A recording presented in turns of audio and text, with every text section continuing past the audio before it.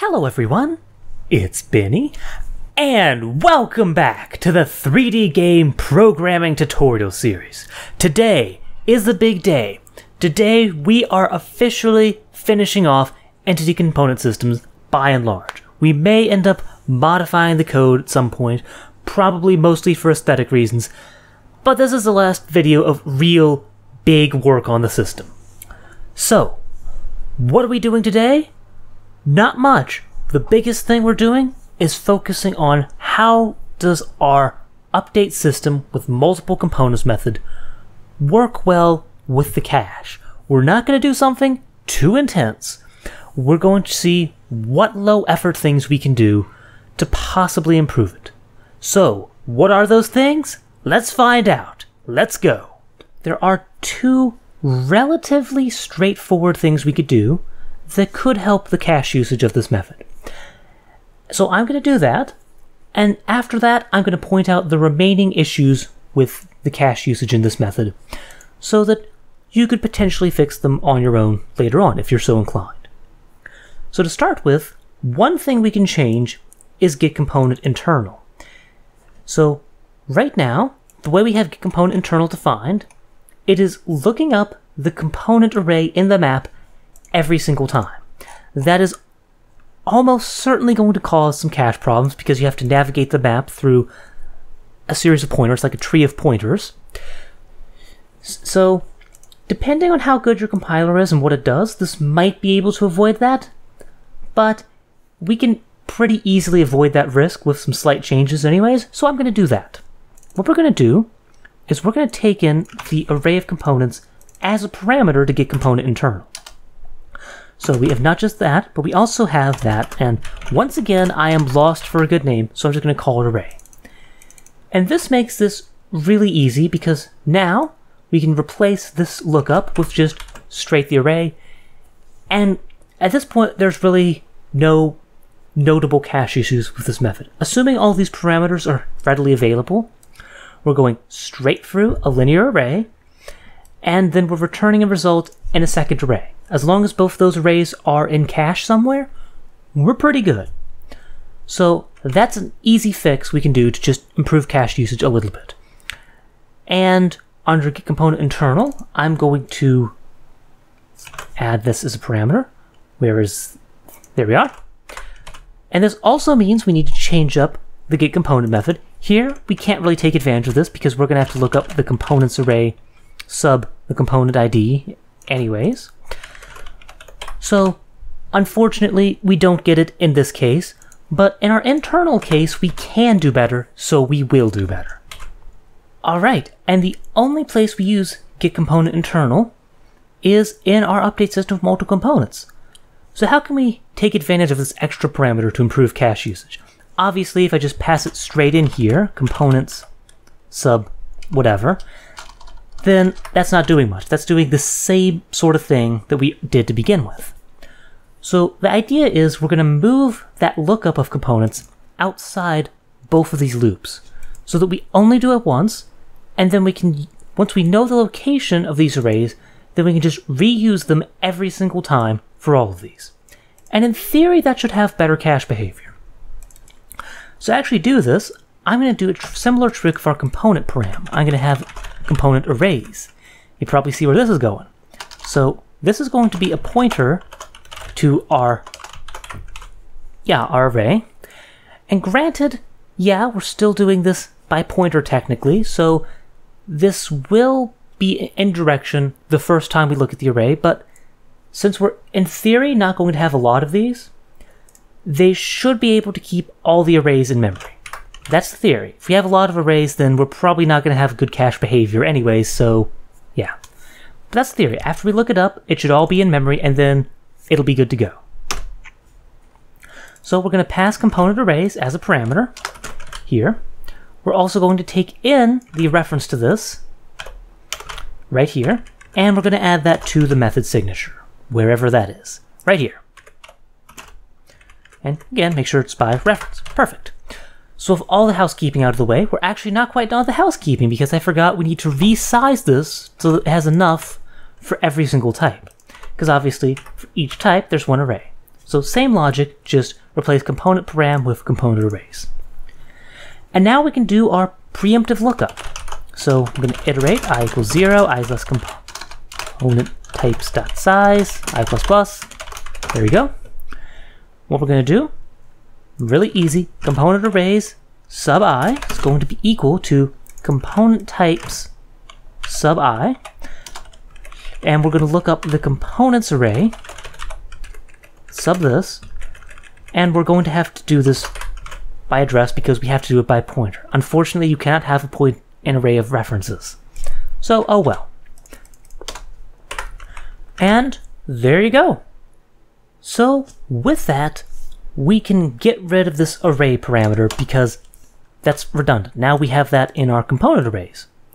We can replace the array with component arrays sub 0 because, well, that's what it was. If I undo for a moment, it was the same logic just for component type 0. And yeah, and now we can finally fuel get component internal with component arrays sub j. And there we go. And with that, now we have component array cache behavior very similar to our one case. And in the case of just one, we're iterating through the array one at a time. The array is pretty much always there, ready to go. Here, we're iterating through the array one at a time. The array is pretty much always there, ready to go. If we need to look at more, that array is also there, ready to go, because we know what types of arrays we need ahead of time. So we have all the arrays ready to go. And yeah. So, that's the first thing we can do relatively easily to potentially improve cache behavior. The other thing we can do that's relatively straightforward is, let's say we're updating multiple components, and we have two component types. For the first component type, there's 10,000 of those components somewhere in the world. 10,000 entities have that component. So we'll go through the array, we'll go through 10,000 times, but for the other one, there's only, say, 10 entities with that particular component. So why are we looping through this array 10,000 times when, at most, there's 10 entities in the entire system that could even possibly be what we're looking for? That's something we can easily improve just by not iterating over array 0, but whichever array has the least number of components. And also, I forgot to update this array to be component arrays sub 0. So that's, again, a relatively straightforward thing we can do just to make things a little bit better. I'm going to isolate this in its own method. So I'm going to create UN32, find least common component, and it's going to take in the const array of component types. And this is going to return whatever index has the least components. So this method I'm going to indent properly, and I'm also going to put ECS in front of it, which, by the way, I appear to have forgotten with update system with multiple components. That's probably important. And there. So I'm going to start with just a UN32 size. I'm going to initialize to 0 for now. You'll see in a moment. And min, actually I'll call it min size, probably more descriptive. And min index equals 0. At the end, I'm going to return whatever index has the minimum sizes. So I'm going to iterate I equals 1. I'm assuming that I'm assuming min size is going to be initialized to whatever the size of component 0 is. But here, what I'm going to do is I'm going to create a UN32 size, and this is going to be a little tricky to initialize because what we need is we need to go to ECS component.h. There you are, I had you highlighted. Because we're going to be using the getTypeSize method. So I'm going to call it typeSize, which equals base ECS component getTypeSize, and we're going to pass in min size. Sorry, index. Component types sub I. There we go. It's a little tricky, but yeah. That will give us the type we're looking at.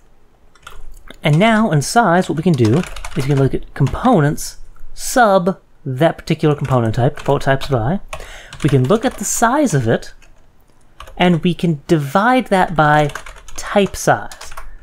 So this will tell us the actual number of components as opposed to, say, the amount of memory the components take up. This way we aren't favoring big components over small components. And yeah, that should be it. So with that out of the way, what I should be able to do now is a basic comparison. If size is less than min size, then min size becomes size, and min index becomes I. And there you go. So the reason I did this is so that we can initialize min size properly. Now I can copy and paste, with replacing type size with this for component 0, and component types sub 0. Yeah, it'd be nice if we could avoid copying and pasting, but unfortunately I don't know a good way to avoid that in this particular instance. So, oh well, I'll live with it. And yeah, so now what I can do is I can create a uint32 called min size index, which equals this of component types. And with all that done, finally I can replace everywhere where I'm addressing 0 implicitly with this min size index. And that should be just about everything. So component param, min size index. We're looking at component arrays at the min size index. Again, component param at the min size index.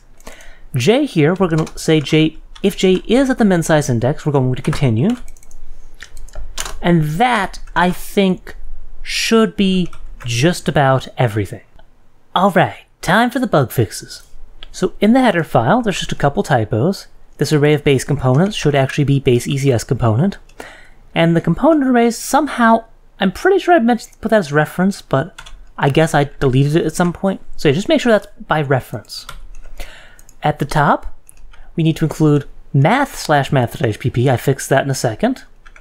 And we need, under update systems, base ECS component, not, yeah.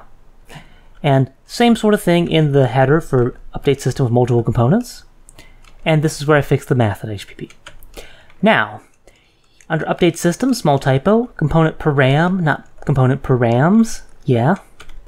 And under here, I have an error somehow. Right. Here I realized that because component arrays are by pointer, the syntax gets weird, so I reintroduce the array reference just like it was before, and I dereference it specifically with the pointer operator. And yeah, I just replace where I used that with array, so it's just like before. And lastly, same sort of thing applies to getComponent internal. That needs to be dereferenced because they're pointers. And that should be all the bugs. It should compile now. So with that, I'd like to once again emphasize that this method is not cache perfect. Very far from it. Most notably, where we have our entity components array, we're doing a double dereference, and we're doing that every single iteration through this outer loop. If you don't see the double dereference, look at handle to entity. We take the raw type, which is this pointer, and dereference it to get this array. That's the first dereference. The second dereference, when we access this array, well, the array stores its data in a pointer internally. Accessing that pointer is the second dereference. So 2 dereferences every iteration.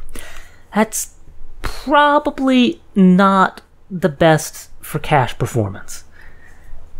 And as far as I can tell, there's not actually a very great way around that in our current paradigm. Maybe if we went for a totally different paradigm, we could get around it, but yeah, without drastic changes, I don't see a good way around this.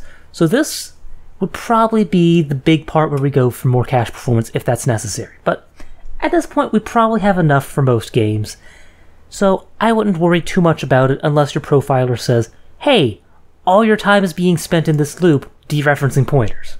And that's not the only problem that's not the only problem either. I mean, just because we're accessing things in arrays doesn't mean the access is contiguous. Right here, yeah, this array is pre-cached, so the array itself should be in the cache, but if the index of the component is just scattered randomly throughout the array, it's very possible that we're jumping to a point in the array that's not in the cache every time we look it up.